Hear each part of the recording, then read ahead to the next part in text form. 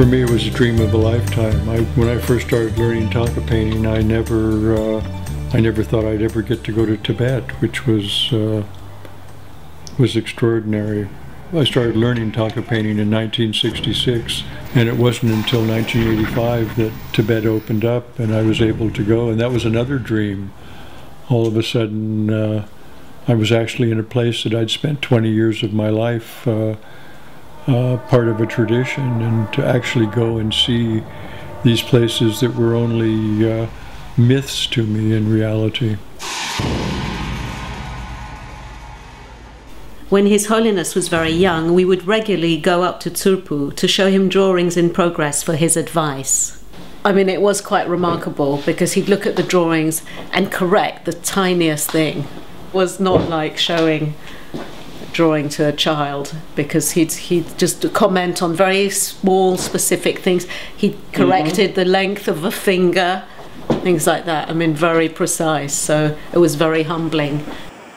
The first big Thangka was made in 1590 during the time of the ninth Karmapa, and on the day that the Karmapa was enthroned, we went to visit the abbot, Drupal Dechen Rinpoche, and he did a mo in just a couple of minutes. It was really quick, this mo, and he said, "Yes, you're the people who should be doing this. Will you do it?" And we immediately said yes. We're so privileged to work on this project, but also it was such an honor to work in the team of Tibetan craftspeople that we were with, and it was an amazing team of women sewers that we were involved with, and you know, they were often the ones that worked the most and that did all that invisible sewing work. So for us it's quite easy as, you know, Western artists, and we were involved in this great project, and a lot of people did mention, well, you know, why did you get involved in this? Well, it was a real blessing. The monastery also established that we were the ones to raise the funds and design it and find the people to work to do it. We could help them with the design, and they helped us with the skill of working with silks, and a huge scale, because, you know, we never worked on that scale before. We started off, there was nothing digital when we started doing the first filming of this. It was 1992, with a camera given to us, we started shooting.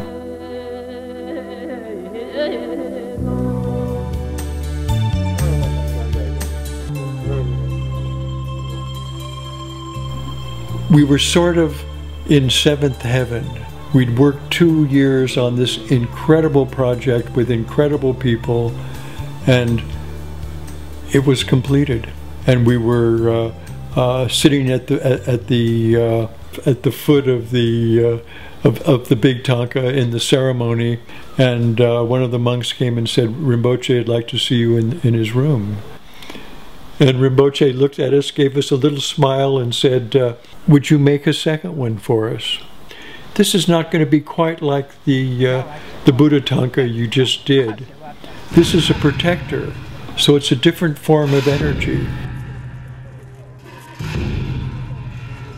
Also, we're told that it was 10 meters square, and so of course in our minds, oh, it's smaller, that's just going to be fine, that'll be easy. But actually it really wasn't about size, and it was actually much more complex drawing. We worked with Tenga Rinpoche on the measurements for that one, or the actual form, the main form, because it was a protector Thangka, so black Thangka, so they're not very visible forms to find the iconography. Rinpoche was very kind, and he said, "Don't worry, you know, His Holiness is praying every day for this image to happen. All you have to do is the work." And that project took us 2.5 years.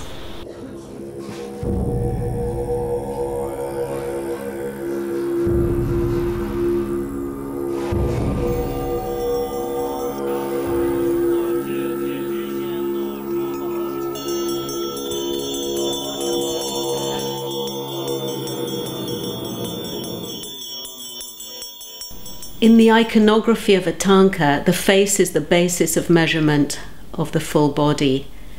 and the face is divided in 12 units, which are represented by 12 fingers. And that would be A. That's a 6. And that would be a 4. That works. All began in 1992 when we worked on the first big thangka. Made all the figures. So then we had our 10 deities, and then from there then we got into our bigger spaces and we mapped them on the floor depending on where they figured in the bigger picture, and then we put the silk behind them. If you painted a picture, that's how you'd be doing it. You have your background and then you build on the background. But because of the scale, we started with the figures and then mapped them on the ground, how they should be positioned, and then put the silk underneath. All these lines are horsehair, so all this is manually the horsehair wrapped with silk to make all this line work. 1992 in Tibet, we were asked to replace lost heritage of images which were destroyed during the Cultural Revolution. The first is the 35 by 23 meter Karmagadri Kigu. The second was the Mahakala Kigu, which we began in 1994, and it was completed in 1997. The companion piece to the Mahakala Kigu, the Norbu Dropje, was completed in 2007. We are presently working on the Sechur Dropje, which is the companion piece to the Karmagadri Kigu. This one will be made this year and will be given to Tsurphu. This will complete all 4 of the projects we were asked to do originally. Creation of the appliqués for Tsurphu has spanned over 20 years, and it's also an unprecedented event of having been able to work in Tibet to recreate the lost heritage, as well as for Westerners to be part of this incredible tradition in an effort to preserve the culture and the arts of Tibet.